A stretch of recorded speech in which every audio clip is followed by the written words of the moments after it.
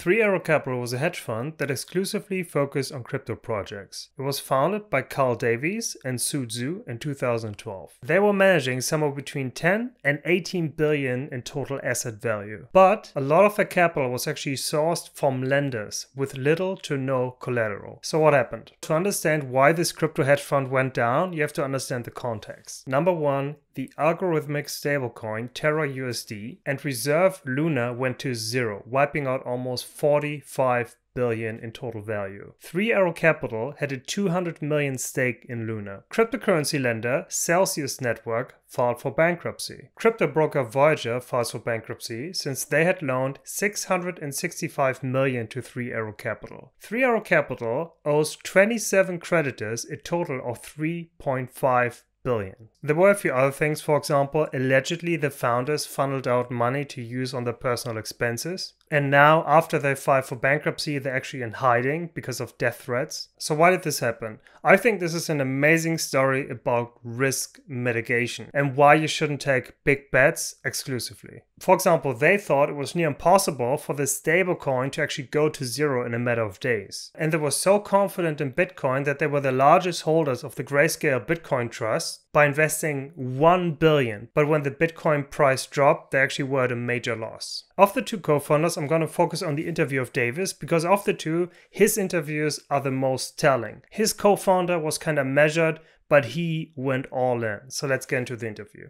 There was a bunch of chat about the super cycle, and I asked him, what if it's not? What if this is just another, 4-year boom bust, like classic Bitcoin cycle? What does that mean?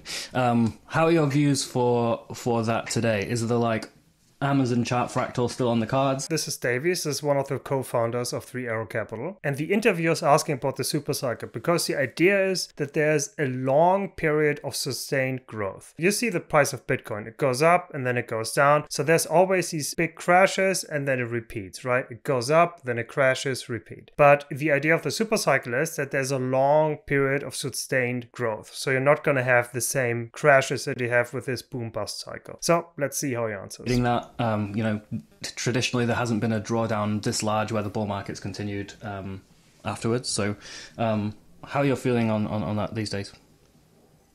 We're still our thesis about like a boom bust cycle in 2017 anyways was much more at that time our thinking of that time is much more around forced selling.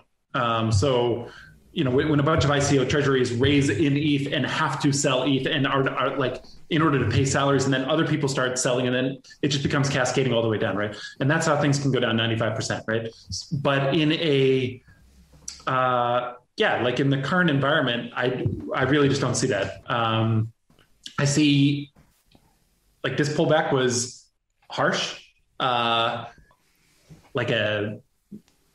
not at least a standard deviation, if not two, away from what I thought was possible, basically, at that time. He's doing this since 2012, right? So now, obviously, it went spectacularly wrong, really, really bad. But still, he was operating for quite a while. So I'm not going to say that he knows nothing, right?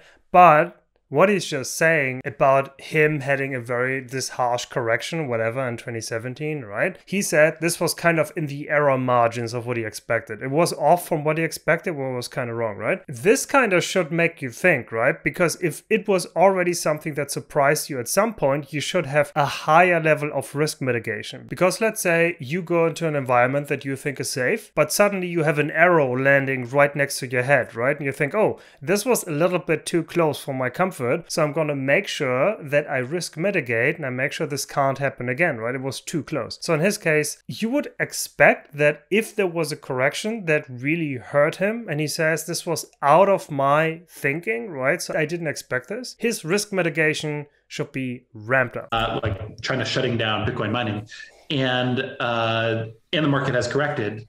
I think the point that we were trying to convey is, with a super cycle, it's not there's still volatility, right? Especially for Bitcoin, it's a fixed supply asset. There's going to be volatility, right? Because supply is fixed and demand is not. But I don't think I fully get that. Supply is fixed, demand isn't fixed, and thus you have a volatile asset. I would expect that if you have an unfixed supply, unfixed demand, meaning both can fluctuate, supply can fluctuate, demand can fluctuate, then you have the most volatile asset, right? Because it entirely depends on two different stakeholders. So you have a two variable system. If one is fixed and the other one isn't, then I would expect it to be less volatile. And if both are fixed, I would expect it to not be volatile at all, the demand supply. So I don't know why they're all nodding. But you can see the founder of 3 Arrow Capital is very much convinced that this is a super cycle. There's going to be sustained growth. We're not going to see this major crash. Obviously, spoiler alert is what happened, right? But that doesn't mean that we go into a 4-year bear. Like, I think that's the point. It doesn't mean we go into a 4-year bear. It just means that we correct. And okay, now we've corrected. Now let's keep going, right? There's no more forced selling beyond this, basically, is the thinking. So his thinking was there's going to be a mild correction that isn't going to be a full crash, and it's just going to keep going. He sounds too optimistic, and it doesn't sound convincing at all why the bad stuff wouldn't happen. Why wouldn't there be a 4-year bear market? Why wouldn't it really crash? Why wouldn't all of this happen? His explanations are a little vague. So just seeing that, I'm actually not too surprised that this happened. You've said several times on Twitter that you've had 2 good years of trading. I suspect this might be your third in 2021. Can you talk about betting big when you have conviction and how those 2 years really impacted your investing life? So both of them were business decisions, really, and everything flowed therefrom. So I think the biggest decision we made for crypto anyways was to close all other desks. So that this is such a funny postmortem. Don't forget, they blew all of their money. They had a lot of debt, and now they're in hiding because of death threats, because everything broke down. All of their assumptions, or let's say their big assumptions, were wrong. So this didn't work out. Now he's talking about 1 year ago, how these were the great decisions, right? So for example, closing all the other desks, which means they only focus on crypto. So this is the opposite of diversification, right? They were kind of diversifying because they were holding cryptocurrencies. They were directly equity investing in crypto-focused companies. So they were diversifying when it comes to the different instruments, but everything was bound to crypto. And they took really big bets at a few things that were just inherently very high risks, right? So it wasn't conservative at all. And it also wasn't diversified at all. Everyone at the firm was focused only on crypto and to denominate in Bitcoin. That is to outperform Bitcoin. Those 2 decisions, everything therefrom followed, right? Because that meant that, if the market went up, we were valuing either pre-sales or other investments or other coins or Ethereum or whatever it may be against Bitcoin. And that just meant we grew with the market.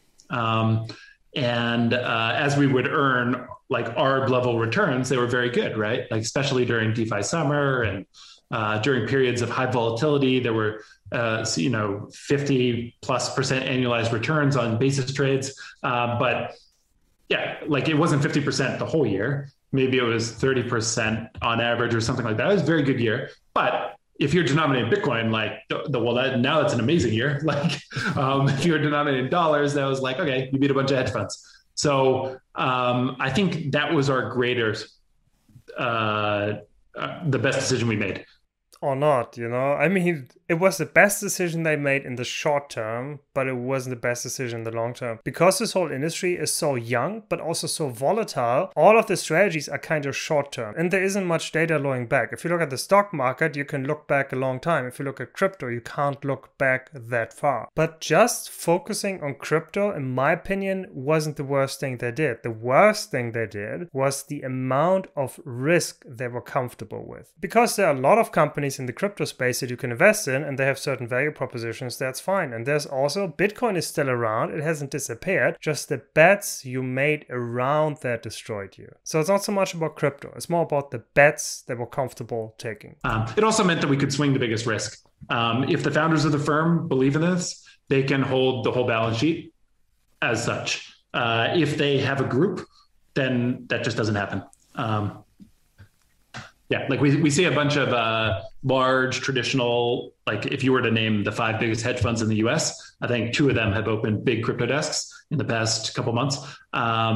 Okay, what he's saying is that because they're the small founder team, they can make all the decision. And if they make crazy choices, they do them. If they make conservative choices, they do them. But there's no one who's saying, hey, you can't do that. There's no team effort. There's no risk mitigation department, right? They just hold the strategy against the light, looks all right, and then they go with it. He's now kind of saying that we are better positioned because we don't have these teams in place. But you can now clearly say this is where you had the downfall, right? Because they didn't have the overseers, they didn't have a big team, they didn't have a risk department, they didn't have people who were saying, hey, wait a second, risk is too big, you're not diversifying enough. Like no one could come in there. They would just go. But the founders aren't doing it, right? Like this is a group. This is a separate. So these groups will do well, but they're definitely not going to outperform like a founder-driven group that is like Bitcoin denominated. He's basically exactly saying that they will do well because this is the conservative approach. This will do well in the long term. This is the type of business you want to have if you go for a long time. You want to make sure that the company doesn't go bankrupt. But he's not saying, hey, you're not going to outperform Bitcoin, all of that. Yeah, but we're going to survive. One approach is definitely higher performance, but the other approach is probably going to live longer. He's now proud of outperforming Bitcoin for a while, and he's kind of disparaging, let's say, conventional hedge funds, while he is the one who's now hiding somewhere in Singapore because they're getting death threats. Like that's just not going to happen, right? So I think if people want to do well, they basically just have to go all in, like dead themselves, not like hire people, not like give money to someone else, like you advice for hedge funds. I'm not an expert, but don't go all in. Definitely don't go all in. Make sure the risk is always mitigated, that you have a risk strategy in place, because otherwise you're just gambling. And if you gamble with leverage, which means you borrow money from people in order to gamble, this is the most ridiculous. The first layer of ridiculousness is just to gamble away your money, right? This is a dumb thing to do. An even dumber thing to do is to borrow money from others and then to gamble it away, because now you're in debt. Plus, you don't have any money. Yeah, don't go all in.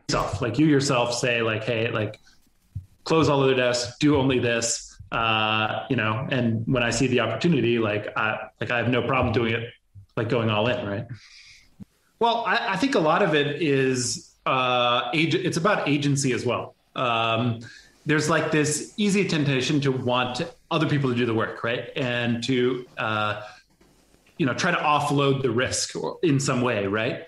I bet now he wishes he had offloaded the risk in some way. Reality, like actually it's your capital, right? It's your risk. You get the upside, and thus you should take the agency over it. And when you take that agency, then that's where you can make the conviction bets. It's no longer, a 1% bet. If this goes, I hate the law. There's a couple of, there's a lot of trading logic, which I did. Okay, he's got to go to that. To everybody listening, conviction and agency doesn't do anything for you if you're going to be the one who is hiding because they're getting death threats because you messed up. It's much better to be conservative, to be very aware of the risk, make sure you mitigate the risk as much as possible, and you're not leaning yourself too far out the window, because if you lean too far, you're going to fall out. And obviously, this is what he did. Can't stand, which is just super illogical, because the human condition in general is a very ill-suited for trading. You have to, counter a lot of natural tendencies. But one of them is to say things like, I'm just going to put 1% in, and if it does well, great. If it doesn't, then I don't care. Well, now you just took away your whole conviction. What do you mean you don't care?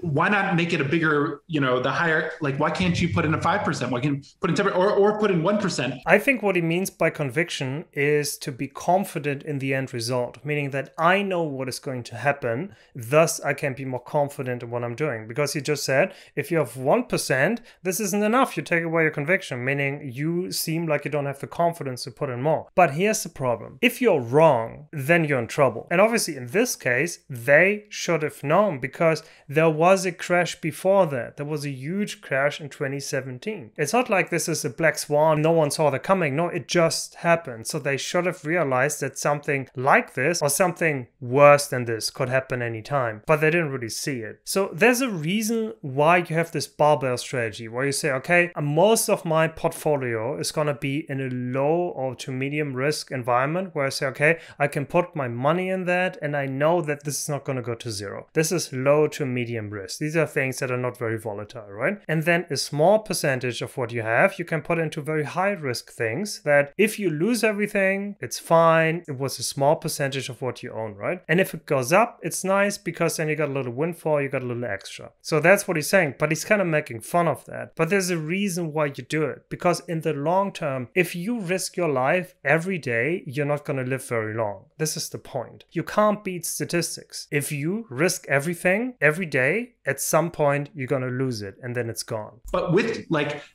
know that will be life-changing money, so that when it is 10% of your portfolio, you hold it up the other, the next 10x, the next for me, it's all about the human condition, actually. Thinking about the human condition and is this logical or is this not logical? And there are so many things on crypto Twitter or frankly in your own life that are just absolute BS when it comes to this. I don't know. I could just make a whole list of them, to be honest, but there's just so much stuff. And the only way to understand truth is to just think it logically yourself. That's really the only way. This is kind of crazy if you think about it. In charge of whatever it was, $18 billion, right? Borrowing a lot, being in debt, bankrupting the lenders because you couldn't give them the money back. They were just saying, okay, we are 100%. Bitcoin is going up. This is a super cycle. This is not going to be a boom bust. We're going to borrow as much as we can. We're going to put it into that, whatever. The Bitcoin Trust, Luna, whatever they could find, right? They put a lot of money into that. It only took one domino. It only took one domino to fall, which was TerraLuna, the algorithmic stablecoin. And then it all cascaded down, all the bankruptcies. And now they're hiding because they're getting death threats. So what do we learn? If you want to do it your way, still think about why people are doing it a certain way and why they have been doing it for a long time. And risk is a funny thing because a little bit of risk today isn't that bad. A little bit of risk tomorrow isn't that bad. But a certain amount of risk every single day for the next few years, this can kill you. So they have apparently appeared in the court of Singapore, which is where the fund was registered. But let's see what's going to come out. Is it going to be incompetence or is it going to be fraud? Because if they actually funneled out money and if they intentionally defrauded the creditors or the investors, then obviously they might end up in prison. All right, thanks for watching.